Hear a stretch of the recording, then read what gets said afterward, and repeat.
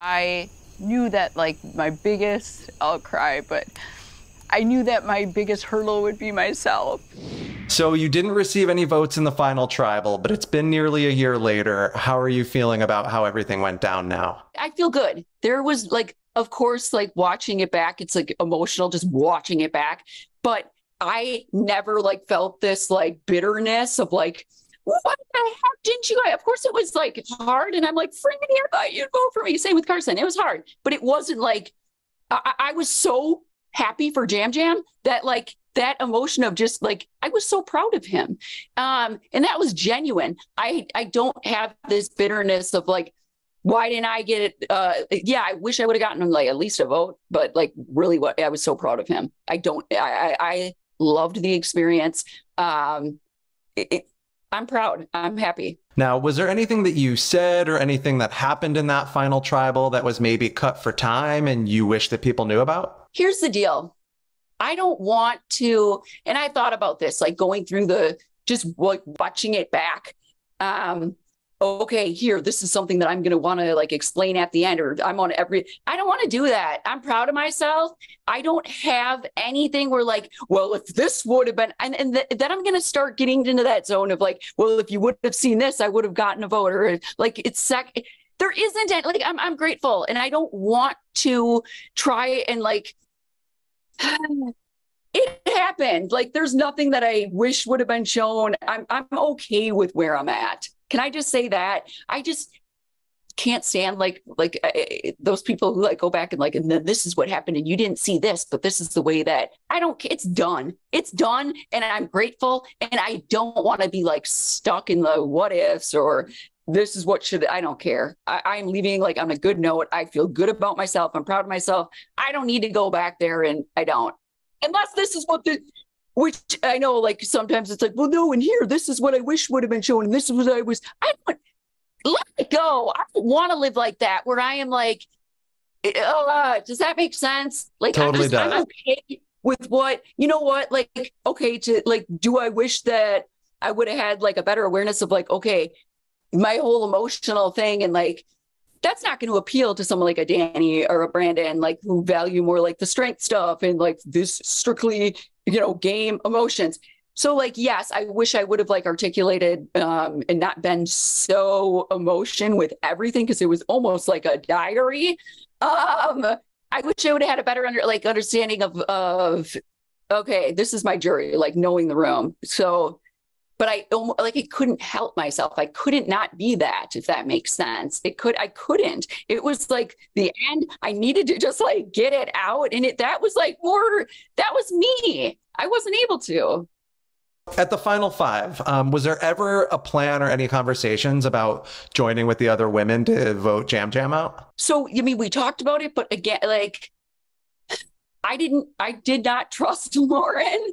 And I honestly, I'll just be real, I thought I could beat Yam Yam. And I almost feel embarrassed saying that now watching it back. My ideal final three had been Heidi, Jam, me, Heidi, and Jam. And so it was yeah, I always thought Carson, Carson's going to win. Carson's going to win. Carson's going to win. And I would even tell him that. I'm you are going to win. He'd be be quiet. But I thought oh yeah, I can beat Jam. He's the goofy one and blah, blah.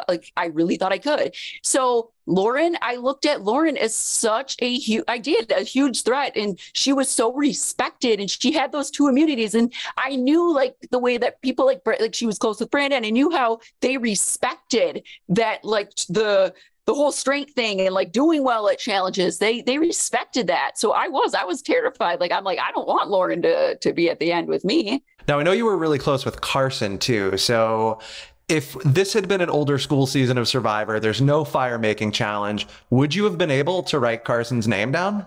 Here's the deal. And I go I had been prepping myself since, oh my gosh, even early to mid merge, I would seeing how he was good with everybody. He was so social. Gosh, you literally know everything. Everyone loves you. So this is how I justified it to myself. I'm Carolyn, you are event. And I would say this to Jam, we have to get him. He's good. He's good. And he's no, I was mentally preparing myself, and how I would do it is I would say, like, Carolyn, like, Carson would be mad at you if you didn't vote for him, because you are, like, he knows he's the best. So that would be the smartest move to get him out. And he's going to understand, because he's a good game. Like, he knows this game. He understands it. He's not going to take it personally. But I had to, like, prepare myself because I loved him too much. Does that make sense? So I had been doing that, like, since early on, like, and I'm like, I can do this. I can do this. I can do this. But then it's like, then he's at fire, and it's like, I didn't want him to, or excuse me, I didn't want him at the end with me, but then I didn't want him to lose either. So it's like this, the love was so real that it was hard to, like, but I was trying to mentally prepare myself. But I'm going to tell myself, yes, I would have been able to. And yes, I would have, but I loved him too much. Like, that's my answer. Yeah. That's a good answer. That's a good answer.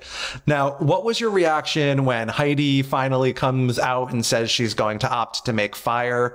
And were you worried that that big splashy move was going to secure her the win or anything like that? Here's the deal. Like,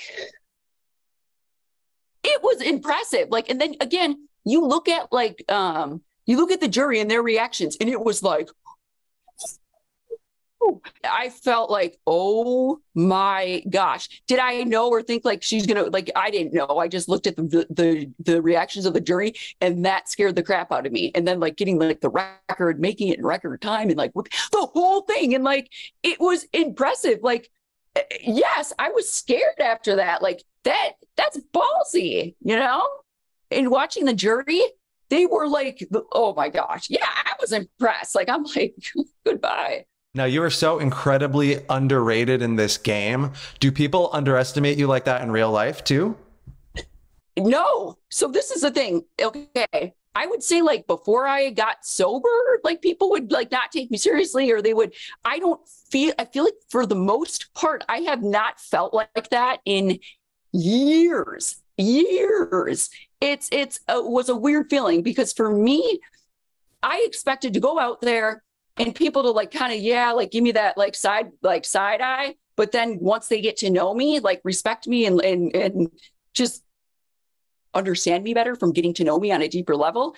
And what didn't happen with everybody is I wasn't not everybody wants to go on Survivor and tell their life story. Not everybody wants to go on Survivor and share every little secret. So it's like, but that's how I connect with people. I can't just do, like, small talk, like, so, like, or only talk strategy. I can't talk strategy if I don't know you. And so, but not everybody wanted to go there. So that's what I wasn't prepared for. And I feel like once people know me on a deeper level, there is that understanding. There is that respect, but not everyone wants to do that out there. So I'm used to that, like, probably, 15 years ago, but, like, for the most part in my everyday life, it's like people get to know me, but I wasn't really able to do that with everyone out there. Now, Franny had said some really nice things about you during the after show, how, watching you be authentically yourself is going to change how she moves forward in her life. What was it like hearing all of that and all of the other positive feedback I'm sure you're getting? That's what I wanted to do. Like, first and foremost, be myself, watching the show, there has not been a lot of people that I can relate to.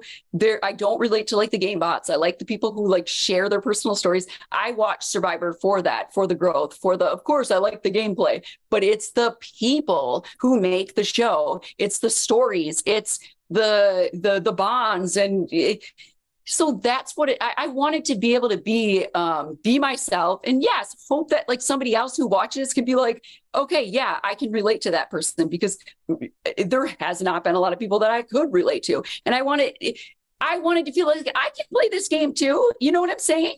And that was the thing, is, like, I just had such a mission to, like, go out there, be myself, and, like, I can do this and be myself. And there is no one way to play this game. And I'm like, I was so frustrated. I was watching, and, like, people, if you're emotional or crying, like, that always just bothered me. The people that would get, like, hate for that. And it's like, how the hell do you play this game and not cry? How do you not, like, and I feel like it's almost like not rewarded sometimes, but it's like, yeah, like, I can just separate. Good. I can't. Okay. And I'm okay with that. And I think I did a good job of, like, I just need a minute sometimes to just like take a step back, and then I can like, because like, yeah, I think a lot of people thought like, even with Carson and Jam, after they left me out of the Franny vote, like, oh, and she's never going to get back. No, I just needed to collect. I needed to feel, get it out, collect myself. And then I moved on and I continued working with them. Like sometimes I just need a minute, but that's human because my bonds with them were real. Do you know what I'm saying?